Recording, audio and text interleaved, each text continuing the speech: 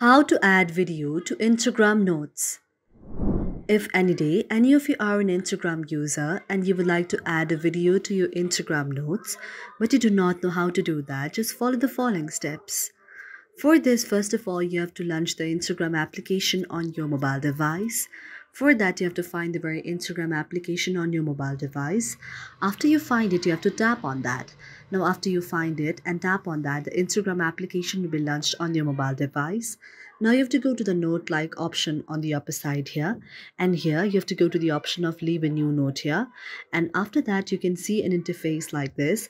Now, here you can see the option of camera like on the downside. You have to tap on that.